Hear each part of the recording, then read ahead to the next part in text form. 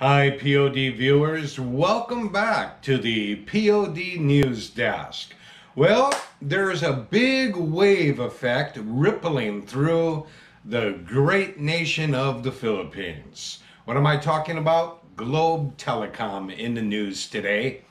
Commonly shortened as Globe, is a major provider of telecommunication services throughout the nation. It operates one of the largest mobile, fixed line, and broadband networks in the country. Globe's main competitor in the fixed line telephone market is PLDT. Its main competitors are PLDT's cellular services, namely Smart, TNT, and Sun Cellular. In 2016, Globe introduced its Globe Lifestyle brand as a way to connect to its customers through fashion. It also launched two entertainment divisions, Globe Studios, which focuses on film and television production, and Globe Live, which focuses on musical events and live concerts. But there have been reports of Globe being dead throughout the Philippines. So, inquiring minds want to know, Globe, what is going on?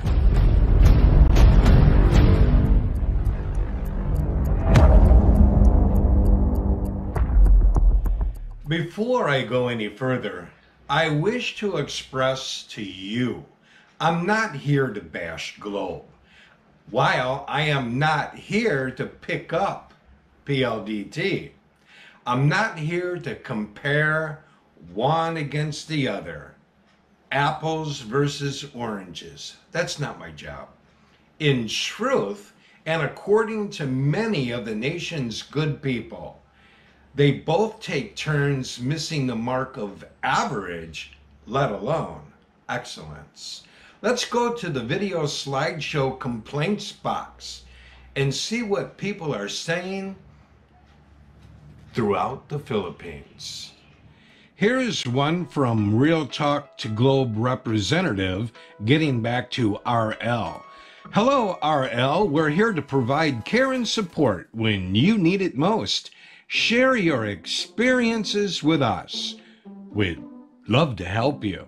That was a typical reply that I've seen many times. Here's another one. This one from Julius Caesar. Globe owes its subscribers, especially the postpaid customers, an explanation and advisory on its internet signal today. You're in the telecom industry, but don't know how to communicate the situation. Don't sleep on your job. Carlo chimes in and says, basically, he gave 100 pesos to load. It said that it went through successfully. He did not receive his load, so he tacked on another 100, did not receive that, lost 200 pesos. Sorry about that, Carlo. Malu, no broadband signal on the North Domingo San Juan. Tried calling the hotline, no response at all. No busy signal, no ringing, could not connect. Blank, dead hotline. Albert, can I refund my Go Surf 50? Well, you most certainly can try, Albert. Someday you want somebody to file a lawsuit against Globe, stating he'll join. Yeah, I'm sure that there'll be a lot of people on that jeepney. Here's one from H2O. Globe has 4G issues in Davao City, Matina area.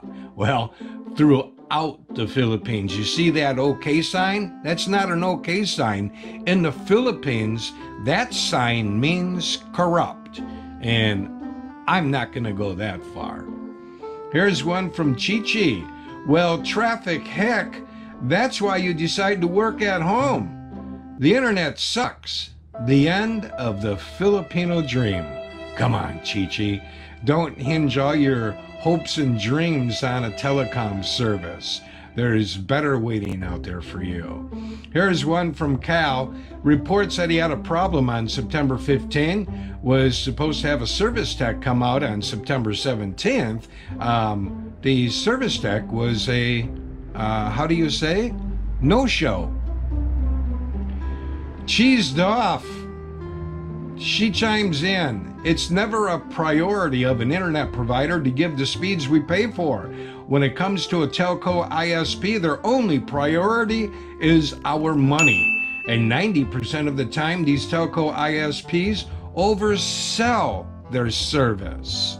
We're going to get back to that at the end of this video.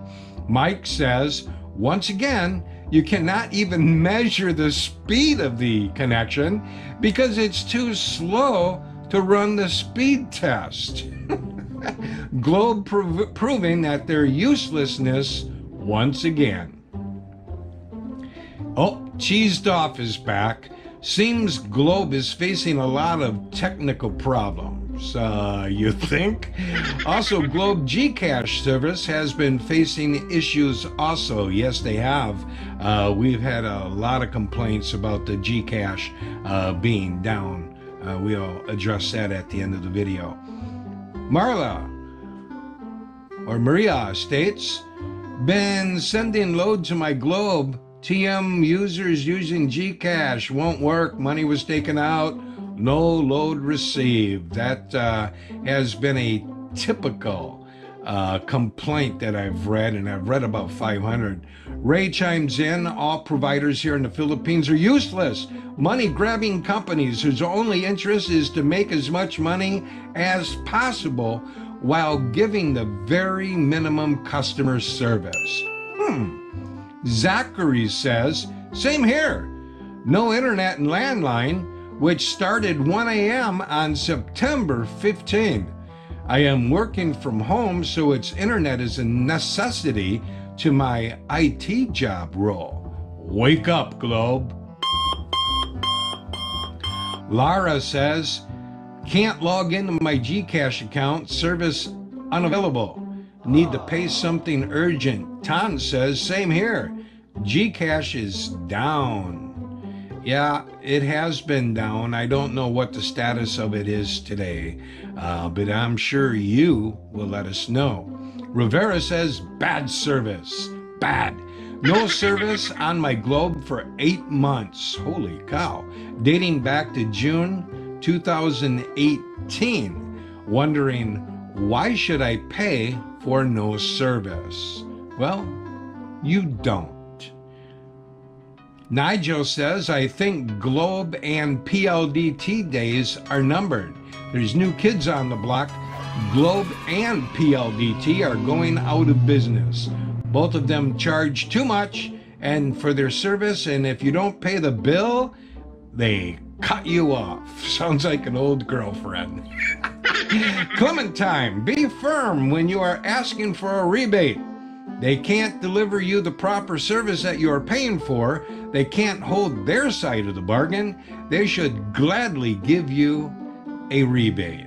Well, they should, but they're not going to be glad about it. Globob says, what happened with your services? You keep giving people promises that you can't achieve.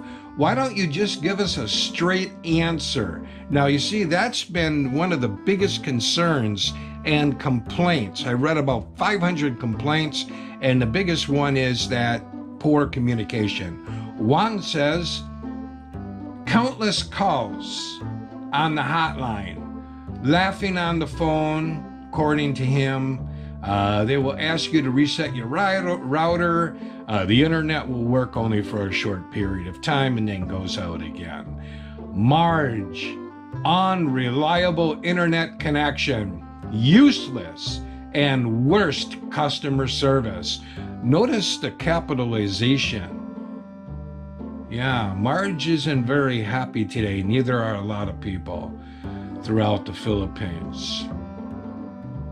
Here's one from SG. Why can't you inform your customers? You would think so, SG. Again, that is probably the number one complaint Here's one by MLBB. And a lot of people asking throughout the Philippines, what just happened? What just happened? That is the $1 million question, MLBB. Okay, there you have it. From the people themselves, in their words, not mine.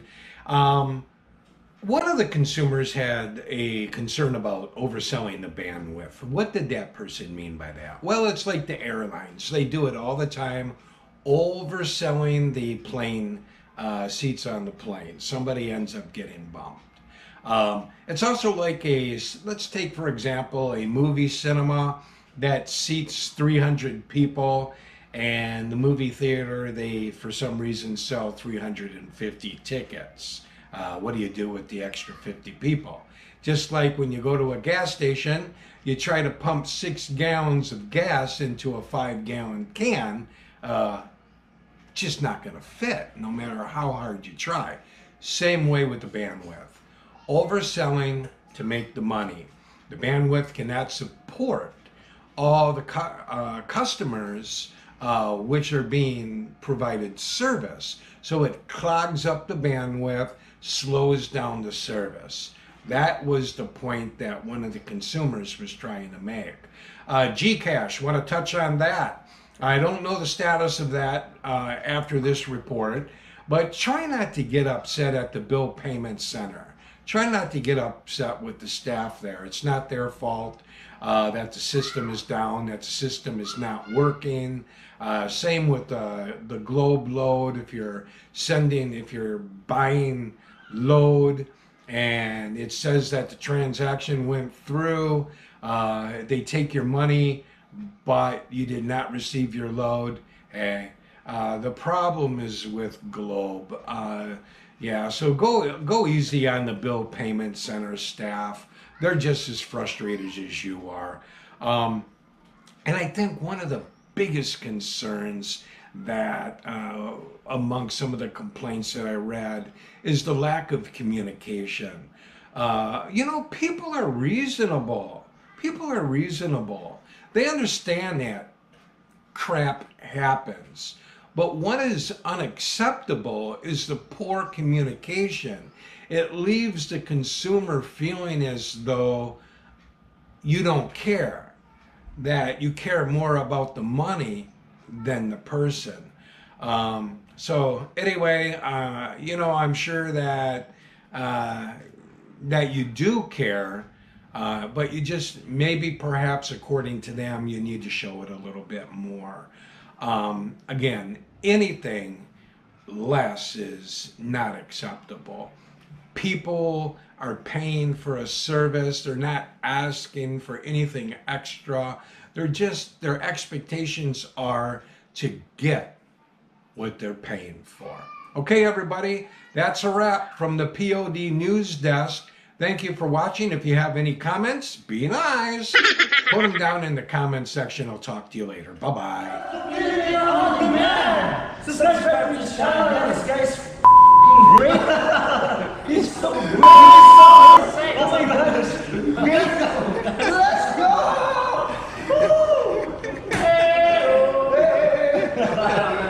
Salamat.